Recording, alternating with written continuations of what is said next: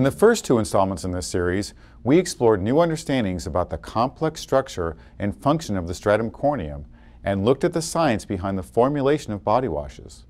These insights provide a new way to look at the skincare products we recommend to our patients. But there is another factor to consider, and that is how our patients differ when it comes to both skin biology and use of their skincare products on a daily basis. In fact, men and women appear to have different behaviors and practices when it comes to their body wash products. And understanding these differences can help us make better, more informed recommendations to our patients. Our market research shows that consumer preferences do play a role in whether consumers try the product and whether they continue using it over time. And this is for two reasons. The first is that patients experience products with their eyes, ears, and other sense organs, and this becomes the basis for judging how effective the product is. While we know that ultimately ingredients are the most important thing to skin health, the way the product looks, smells, and feels is also extremely important. For example, opaque products are rated higher on moisturization. A creamy look gives a perception of a denser lather, and thus is rated higher on moisturization benefits. The second reason is, if a consumer does not enjoy using a product, then they will not continue to use it. An example is lather. A consumer is looking for a product that lathers. The perception is, if it does not lather, then it does not clean the skin.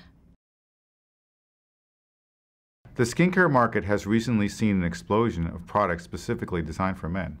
Is that just good marketing, or do men and women really need different products?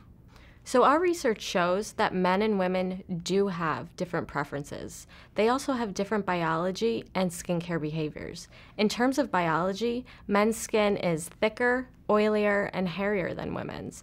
Men also have a thicker epidermal layer. Men's skin has lower pH values as well. In terms of skincare behavior, men tend not to think about their skin until an issue arises. Men are also not conditioned to moisturize their skin. However, dry skin is the #1 complaint we hear from men. Men tend to be over-aggressive cleansers because they want to physically feel the product working. As a result, we formulate our products to address the different preferences, needs, and biology for men and women. The way the product looks, translucent or opaque, the way the product feels, creamy or thin, or the way the product smells and leaves your skin feeling after the shower. As a result, we formulate to take into account the preferences, needs, and behaviors of men and women. For example, we can adjust the way the product looks, feels on skin during use, and affects the skin after a shower. We drilled down to understand the key factors that impact men's preferences, and we found 4 key factors. The first one is fragrance. Fragrance during use and the longevity after use is important. Lather is also important. A lack of lather equals a possible product rejection. A clean rinse is important. A clean after feel, so it doesn't feel heavy or greasy on the skin. Lightweight moisturization is important. And lastly, refreshment. The end goal is a sense of transformation. All of these factors can possibly play a role in continued product use. We have found that men prefer a lighter feeling cleanser. An opaque formulation is seen as having a heavy moisturizer and leaving a residue that men do not like. And they also feel that this is less masculine. This has been proven through 2 Dove Men Plus Care studies. How do these kinds of consumer preferences differ from what women are looking for? Women tend to look for the exact opposite that men are looking for. They want that opaque, creamy-looking formulation with a thick, rich lather that leaves their skin feeling moisturized. Do you find that dermatologists have different preferences in their patients?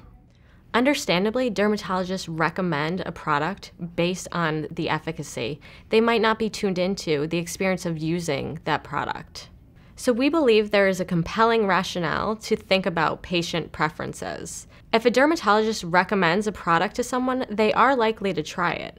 However, if they do not enjoy using it, then they will switch to a different product, and this could affect overall outcomes. Dermatologists may also be basing their recommendations on traditional thinking about surfactants, and that lather can be a bad thing. That's why we focus on ingredient science in order to formulate products with a mild lather. We've created a mild, non-drying cleanser with a skin feel that consumers prefer and that dermatologists will want to recommend. When patients ask their dermatologist to recommend a skincare product, there are a lot of factors we might consider.